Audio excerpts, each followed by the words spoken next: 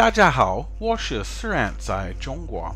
Hello everyone, and thank you for joining me. I am Sirant in China, and welcome to the channel. And welcome back to all my subscribers and my new subscribers.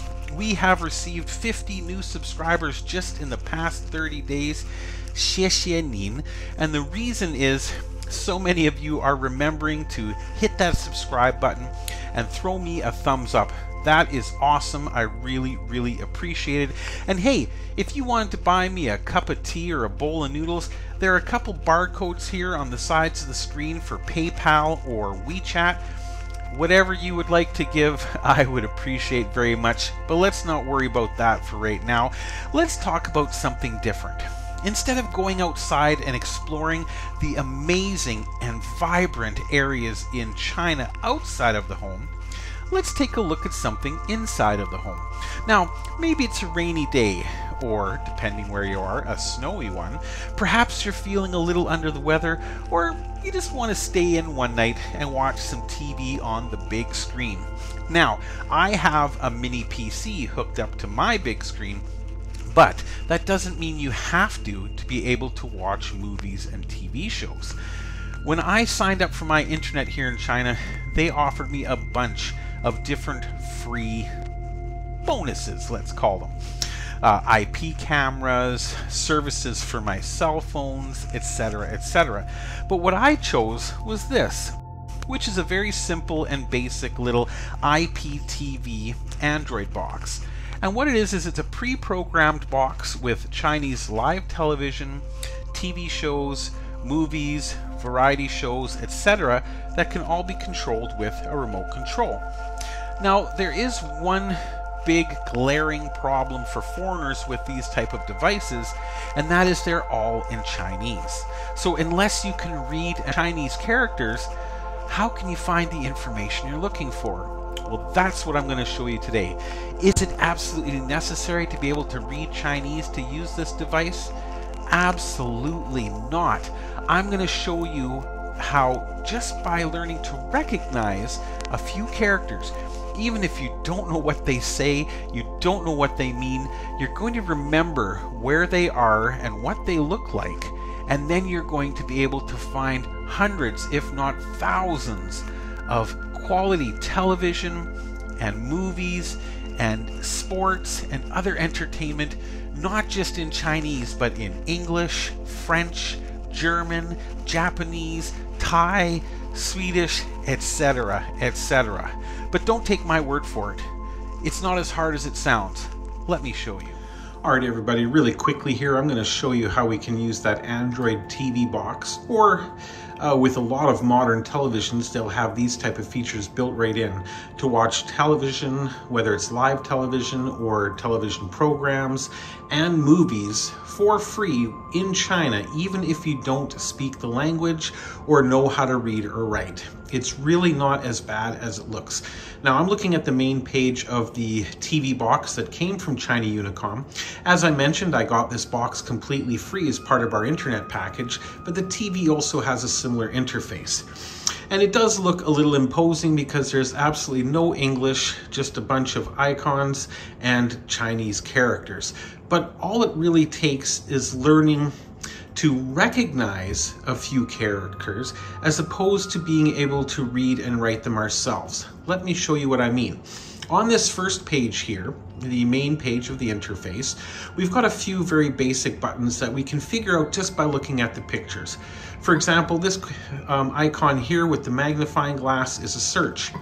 This icon here with the clock is a history button, so we can look at things that we've looked at in the past. This button is a community services button, which will show videos and information from the police and government, health issues, safety issues, things like that. This button is the most common movies. The one next to it is a television with a fire on it, so obviously that's going to be the latest and greatest television shows. And the one next to that is 4K. Now, I did only get the basic package, which was completely free. Had I spent $30 a year, I could have gotten the premium package with a lot more content, but I really don't watch a lot of television, so I didn't think that it was going to be necessary. So when I do click the 4K button, there are 17 4K movies available for me to watch. A lot of them are in English.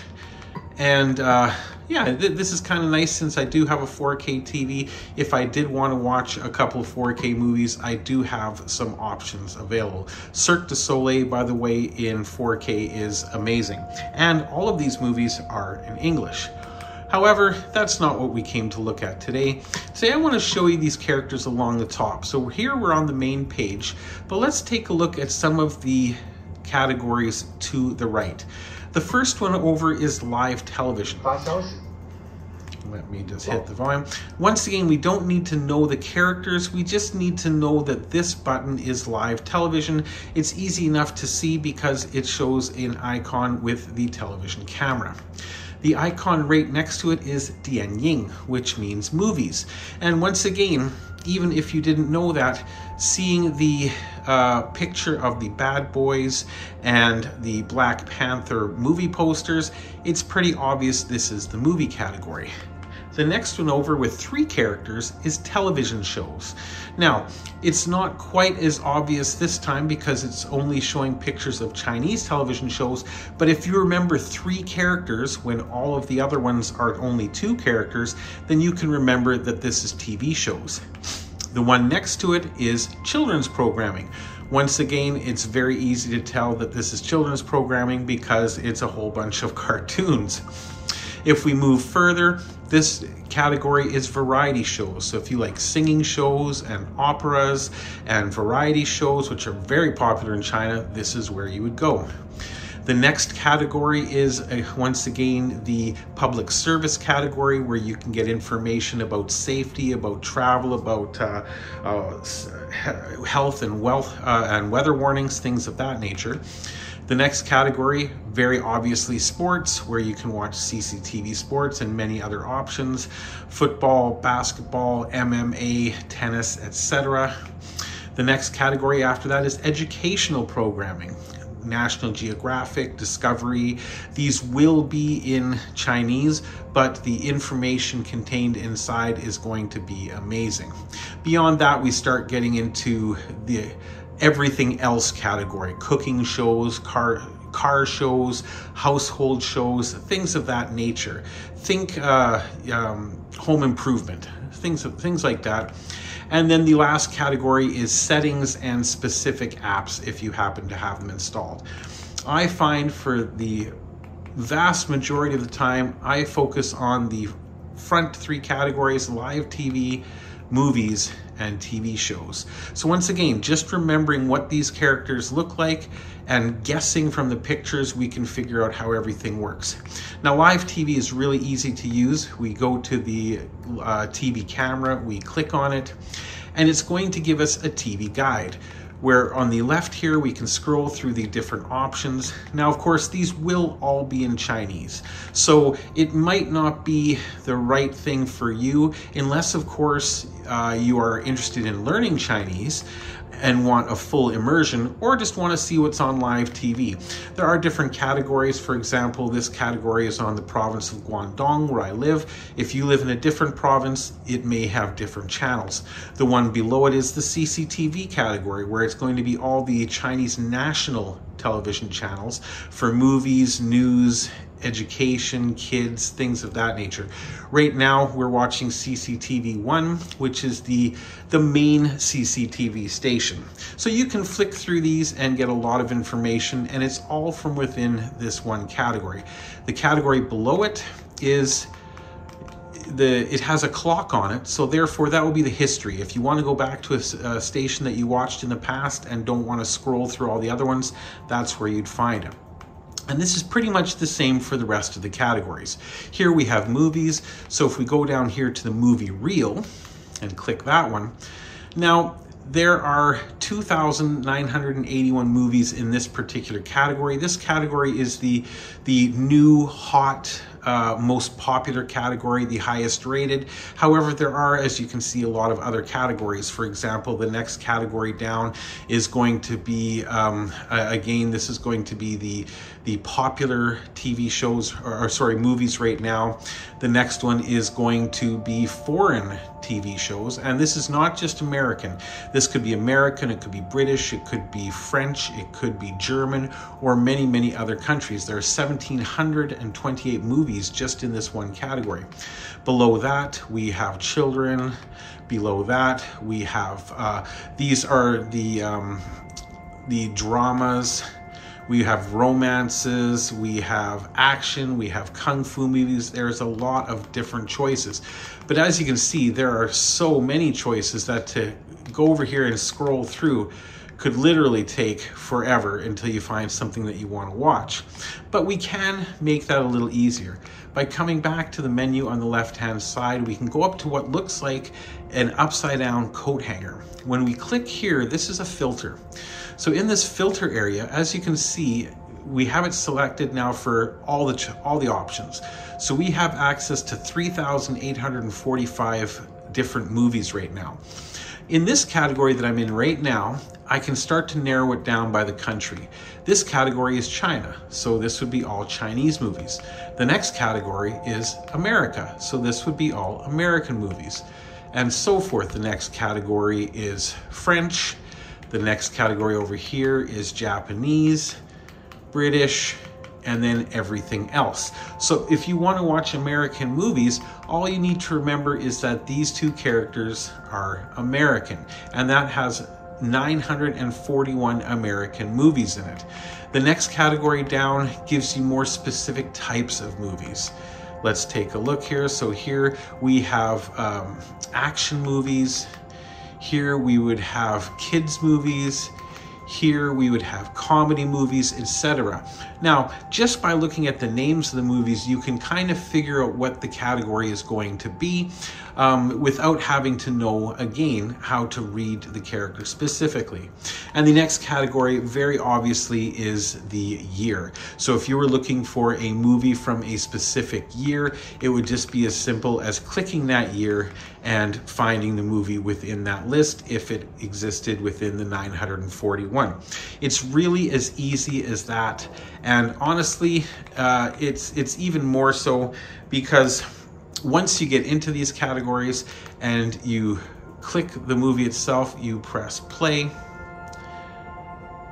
and 9 times out of 10, you are going to find that that movie is, as in the case with the Pink Panther here, in English. Of course, we found a scene where nobody's talking.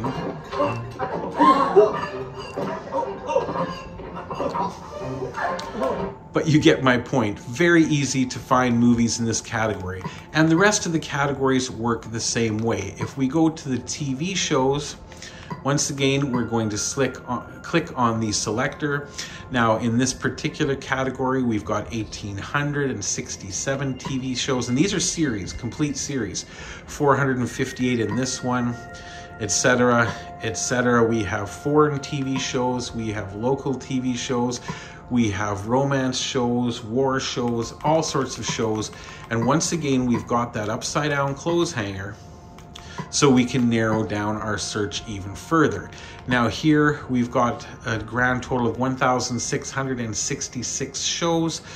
We've got Chinese, we've got American, we've got Japanese, and we've got British. Again, in the next category, we have the different types. We have comedy, we have action, and simply by clicking on the categories themselves, it should give you a very good idea of what types of movies, or sorry, TV shows these are. And just to show you, let's go to American TV shows, and we've got action picked at the moment. I'm just going to load one of these up to show you how this works. Now, if you just click the play button, you're going to get the first episode of the first season. However, if we go to the next button over that looks like a list, it's going to allow us to choose the episode that we want in that season. So if I were to pick season 1, episode 6. It feels like a lifetime ago that I got arrested. Once again, and I became a lawyer. the TV show is in English, See, there's a whole bunch of choice here. Now, if I were to pay for the premium package, like I said, very, very cheap, $30 per year, I would have way, way, way more content. Children's shows are going to work just the same. Again, we can choose the children's show selector here. Now, in the children's show, it doesn't have a filter in the same way it did for the movies and TV shows. However, kids like cartoons. Kids are going to go for whatever they can find, and they're just going to watch what appeals to them, whatever language it's in, which could be really, really good for an immersion environment. If you've got kids that need to learn how to speak Chinese while you're living in China, this is going to be a big help. And hey, don't be shy. It could help you too. Again, this works for variety shows. It works for the public service messages, for sports. I was really quite surprised to see that in sports, you can even watch some of the latest and greatest MMA matches that are available. A little bit loud.